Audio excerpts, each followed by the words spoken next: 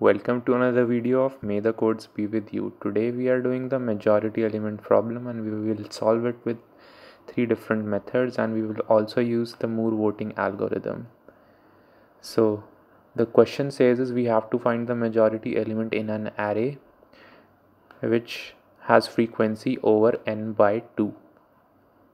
This 2 could be any number if you use Moore voting algorithm, but for this question we will use n by 2. So here is an input 323. So the frequency of these numbers should be greater than 2, as n 3 by 2 is equal to 1.5 or rounded off to 2. So it should be greater than or equal to 2. So as you can see, for this we will get 3 as our output, and for this let's count. The total number of elements is 4, 3, 7. So 7 by 2 is 3.5. So we need at least 4. So here are 4 2's. So the output is 2. For this input we have 6 elements and n by 2 is 3.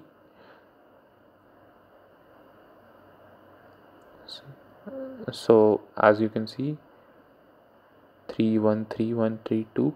The 3 is the highest occurring element, but it is not greater than 3. As n by 2 is 3, it is not greater than 3, so the output will not be 2, it will be minus 1. Similarly, for this one we have 8 elements and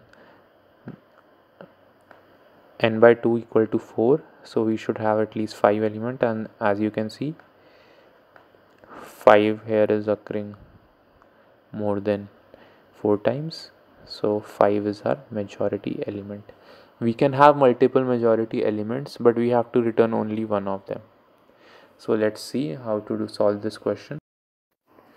So here are our three methods: brute force approach, hash map, and Moore's voting algorithm. So let's use the brute force approach. We will use 2 nested loops in the brute force approach. So the first loop will visit every element one by one and check the frequency of that element. This is not the optimized method, and the complexity will be O n square. So let's do a short dry run. So if we are at 2, frequency, our count will be 1. Then we'll run a loop to check. Here 1 occurs, so 2 occurs. So frequency will be 2, frequency will be 3, frequency will be 4. Okay, so we are getting 4 in our first run, but it will not be applicable to other solutions, so we should look at more optimized methods. So let's look at the hash map solution. So let's do the hash map approach. We are given this input, so we'll take a hash map which will have 2 values, int and int. So first will be a key, the second one will be a frequency. So let's do a basic run through. So at this element we are encounter our element as 2, so we'll input key as 2 as it is not previously present in our hash map, and our frequency will be 1.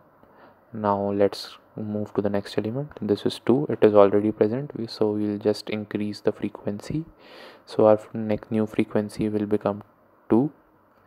So similarly, now we will go to 1, and 1 is not present, so we'll add it to the map and frequency will be 1.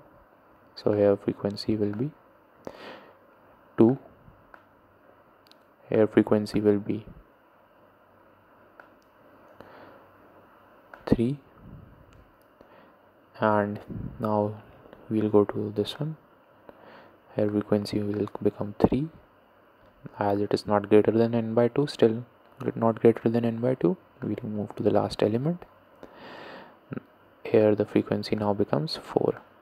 So here the frequency is greater than n by 2, so we'll just simply return 2. So here is the basic code. You can pause and see the code. If you have any doubts, drop a comment and ask me. So the previous two approaches were taking extra time and also extra space. Now we will do an approach which will not take any extra time. That is, it will be done in ON and will not take any extra space. So this is called Moore voting algorithm, and this is the approach that people at Google wants in your interviews and in your coding rounds. So let's see the steps. The step 1 is we'll return the buffer boundary conditions, that is when null array is passed and array with length 1 is passed. So this is simple. So next we will take two integers called me, or our majority element, and count. Don't worry, I will take more examples in the next slide so that you guys understand better. So the next two steps are our main steps. We'll first calculate our majority element, then we'll verify it. So in step 3 we'll run a loop through the array and check if current element is equal to me, we'll increase the count by 1. If else, count equal to 0, m equal to current element, count equal to 1, or else count minus minus. So let's do a run through. First our me is equal to the first element, which is 1, and our count is 0, and now we are at this element.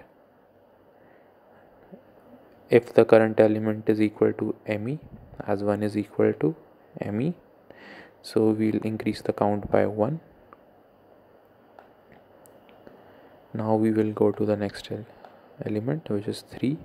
So this is not equal to me. We'll go to step 2. If count equal to 0, this is also not true. So we'll go to our third condition, which is we'll decrease the count by 1. So it becomes 0 again. So now we are here.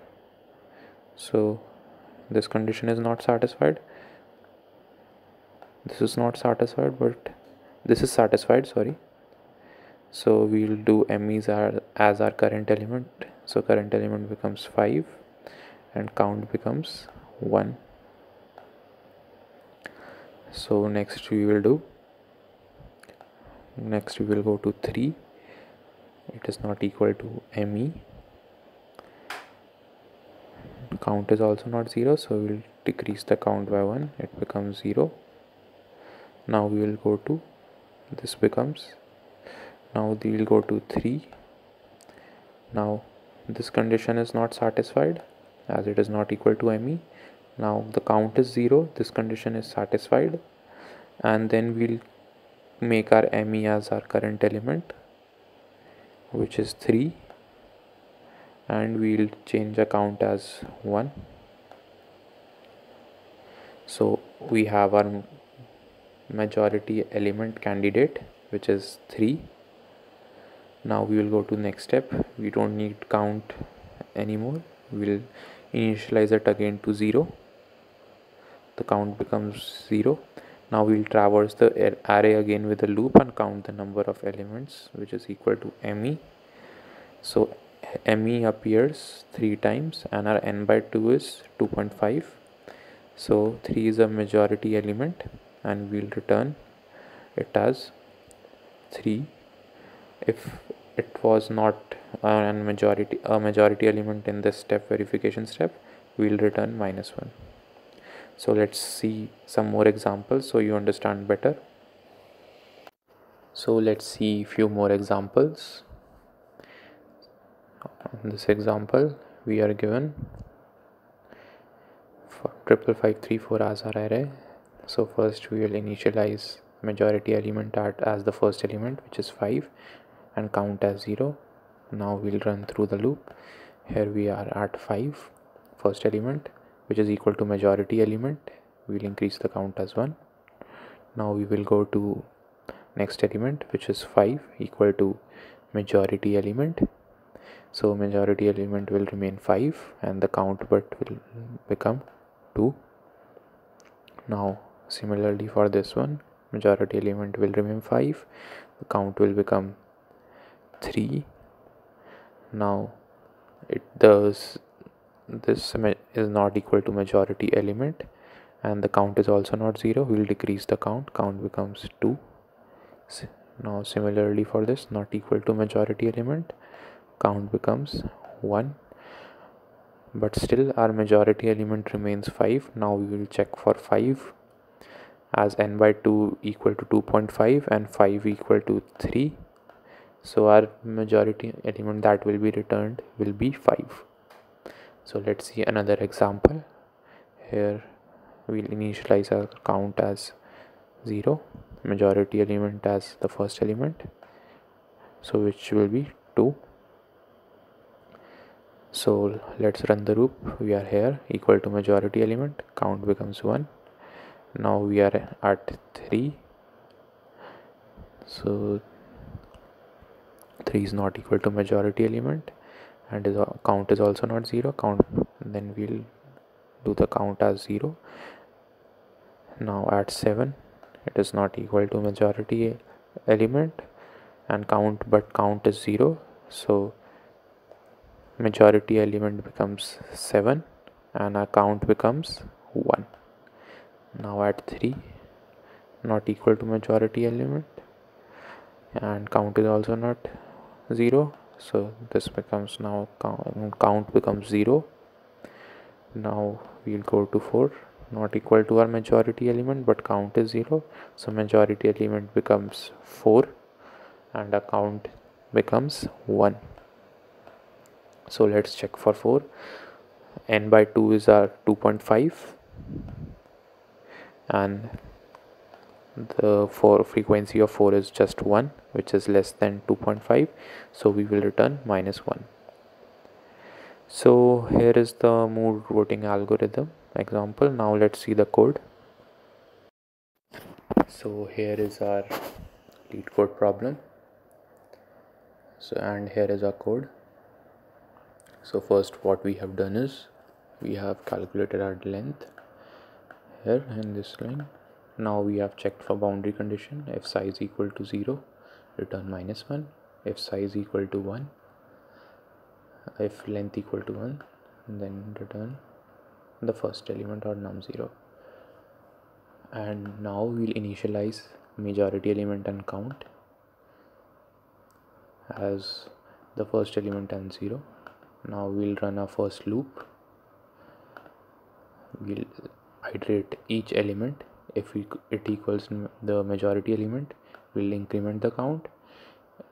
Else if count equal to 0, we'll set majority element as the number and we'll set count as 1, or else we'll decrement the count. So this is our first loop. After running this, we will get our majority element candidate. Now we'll initialize our count as 0 again and we'll verify our candidate by running the loop over all elements of the array. If it equals to majority element, then we'll increment. Now we'll check if the count is greater than length by 2 or just it is greater than n by 2. If it is, then we'll return the majority element, else we'll return -1. So in your paper or in your interviews, this by 2 could be by 3, could be by 4. It can change, but it should be less than n. So we have n by 2, length by 2 here. So let's run our code. So it is accepted. Let's submit it.